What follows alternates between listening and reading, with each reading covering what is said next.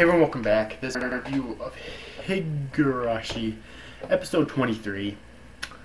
Okay, so, believe it or not, I actually have a couple of issues with this episode. Yeah, I know, right?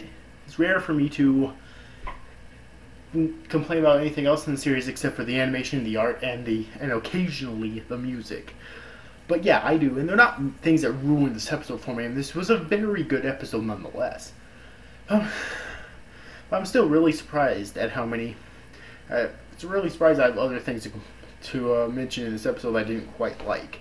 What happened in this episode was very simple, like usual. It was pretty much just more setup for really what's going to be going down later on in this arc. Okay.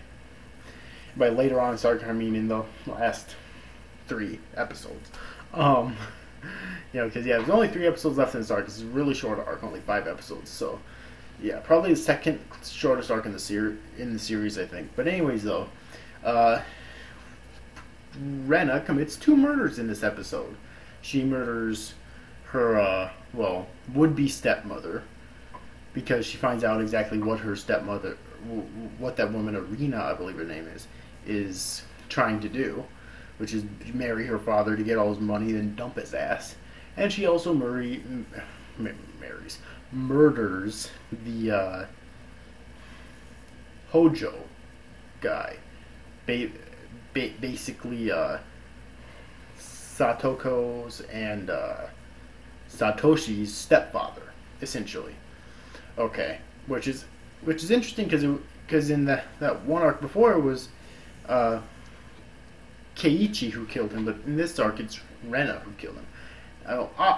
More obvious things that make the different arcs in the series different, So she murders them in her special, junkyard hideout, essentially.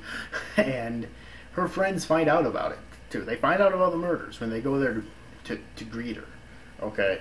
And, yeah, now, this brings me to the 2 biggest things in this episode that I had an issue with. First off, I don't like their reaction when they found out that her best friend committed murder. That being said, I do like their loyalty, because they said they'd always stick by her no matter what, even if she is a murderer. Okay, that's fine. I would probably be the same way if I'm really loyal to my friends, which I am. Okay, that's perfectly fine, but I think they should have acted more shocked than they did. Okay? Because I can't even blame the dubbing here, because even their facial expressions didn't look as shocked as I thought they were going to, or as I thought they would have, or the dialogue that they were saying, I mean, I think the characters got more shocked over things earlier on in the series, so really, I just think it's a fault on the actual series here. And secondly, the pacing that led up to that scene I didn't like either, okay? Because they just appeared there and already they knew about it. I think there should have been more time to have a scene in which they actually found out about it. And then they reacted to it. So really, I think they could have taken that pointless scene of them trying to play Mahjong out of the episode, which they didn't even get to do, by the way, because they were out of pieces, so it was completely fucking pointless, and focus more on leading up to that scene and then making that and then of course they could have made the actual scene a lot better. Okay, those are really my only 2 major complaints about this episode, and again, it didn't ruin the episode. My favorite scene in this episode, in fact, was really just the group of friends deciding to stick together despite the fact that they now know that their friend Rena is a murderer.